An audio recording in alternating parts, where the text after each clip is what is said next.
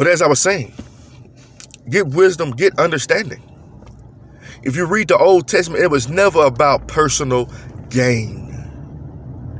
Never about personal gain. You understand?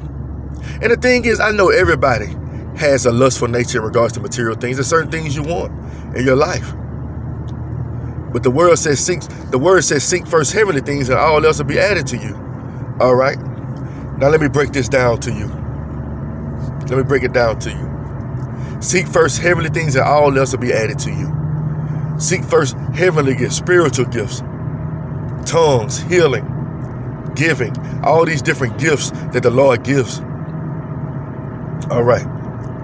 Now watch these big mega church leaders. How many of the spiritual gifts are you seeing being utilized? How much of the heavenly things that God says seek after do you see being utilized in their churches? So you can kind of put two and two together. Their financial gain is not necessarily coming from God. It's coming from using God's people. Do you understand? Do you understand? So you'll be seeing some of the heavenly things take place. I guarantee you go to January 1st, on every last one of these evangelical preachers' message, I bet you the majority was talking about this year is going to be a year of prosperity for you. It's like they do it every year. You're going to bring in 2021, and 2021 is going to be a better year of financial gain for you. And it sounds so great. And then the people are going to give so much more. So much more. So much more. They know not what makes them stumble. Did you hear that? They know not what makes them stumble. They know not what keeps them low. Yeah, the Bible gives you discernment. He said, give to whoever asks of them. They want to steal from you. They want to take your coat, give them their coat also. But only a fool keep going back to the same person that keeps stealing from him. Do you understand? Only a fool goes back to the same people that's robbing them blind. Does it make sense to you now? They know not what makes them stumble.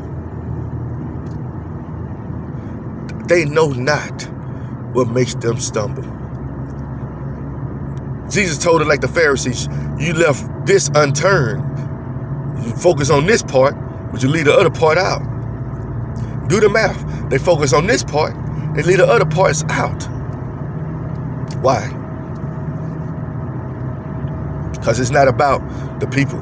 It's about them. They like being worshiped. They like being known worldwide. They like being idolized. It's in their nature. You will know them by their fruits. You know the children of God, and you know the children of the devil.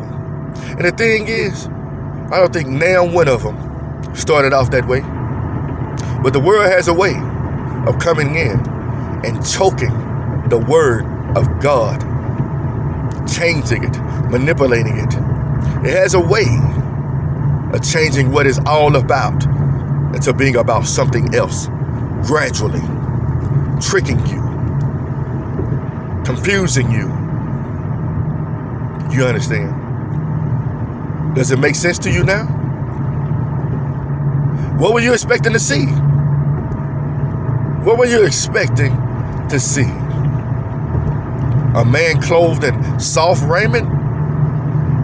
What were you expecting to see? Those type of people live in king's houses. What were you expecting to see? I saw one preacher, he's a billionaire. He lead up to his church in a motorcade. And then when he pull up at his church, they load it on the red carpet. What were you expecting to see? What were you expecting to see? A person clothed in soft raiment? Those people are in king's houses. What were you expecting to see? Were you looking for to see name brand on Jesus? Were you expecting to see purple robes and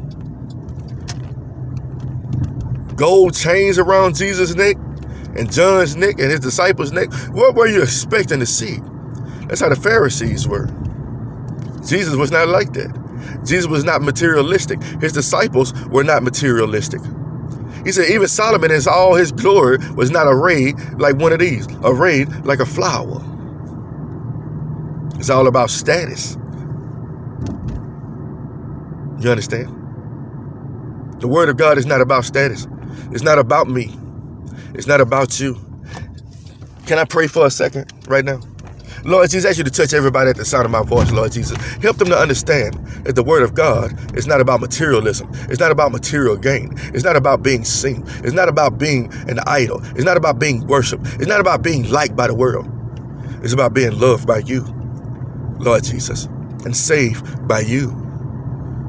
Open our eyes, Lord Jesus, that we're going to churches that are misleading us and not teaching us right, not teaching us correctly. I ask you to remove us from these churches, Lord Jesus. I ask you to give us the knowledge and the wisdom and the understanding to know the difference between a false prophet and a real one. In Jesus' name we pray. Amen. Do you understand, people? Everybody likes a good show. But I'm going to tell you one thing. God's house is not for a good show. It's to save souls. This is not Carnival. The word of God is not Cirque du Soleil. It's not a big mega concert. It's more to it than that. Feed my children. Feed my children. Feed my children. Feed them. Let them know the truth. Let them know the truth. If you look at the world today, pay attention. The world is not caring about the poor. They almost turned over in their graves, turned over in their seats trying to give $600 stimulus check to the people. But they'll send $25 billion overseas. Why do you think they do that? Because they give to these countries expecting to receive something in return from these countries. They don't want to help the people because the people can't even help themselves right now. So they don't want to give to the people. Does it make sense to you? The people are in low income right now.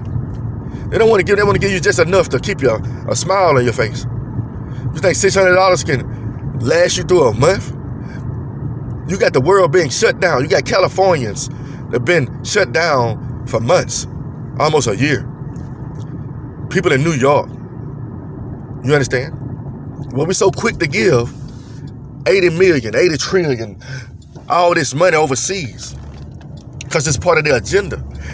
One thing you don't realize about the world, they give to those expecting to receive something in return. It's tit for tat. We live in a tit for tat world. They could care less about the poor.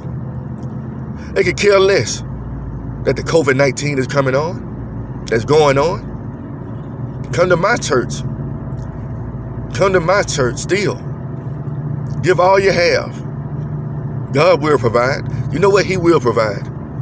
Because the Bible says, let them use you. But the thing is, once your eyes are open, are you going to continue to let somebody use you or defraud you? Are you going to continue to do those things? Once your eyes are open? Are you going to continue to let the world manipulate you? Or a preacher, or your best friend, or anybody else? Nobody likes being used. If you read the sermon, say you would know them by their fruits. Once you know somebody by their fruits, you do away with them. What he said, consent not with wicked men and evil matters. Do not go with them. Once you see evil for what it is, evil for what it is, do you run to evil?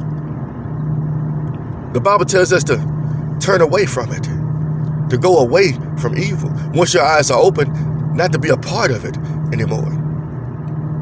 Do you understand? Last year, I'm going to bring up somebody again, Kanye West. It looks so great, it looks so wonderful to see a man give his life over to God. You understand? But you got to listen to the interviews. You got to listen to what they speak about. You understand? When they sing and everything looks hunky-dory. When the Bible says know them by their fruits, you got to listen to people. You got to pay attention to them. You got to see what they are really about. You understand? I'm a black man. I'm a black man.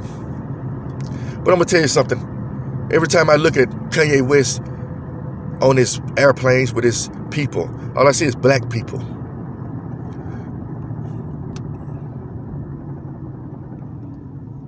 This don't send red flags to you? This don't send red flags to you. You understand? This is crazy. I even go to churches sometimes and all I see is black people in that black church. I'm like, this don't send red flags to you. I go to a white church. I see nothing but white people. This don't send red flags to you. It looks like you're only catering to a certain demographic. I pay attention to these things. There's so many things you can see in this world if you open your eyes, if you're willing to see them.